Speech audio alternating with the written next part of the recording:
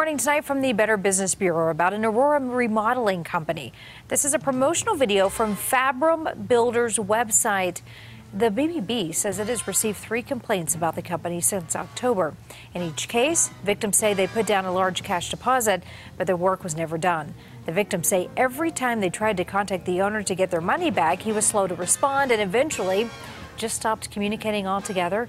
Those people are out anywhere from $5,000 to $14,000. Happening tomorrow, Pride Fest.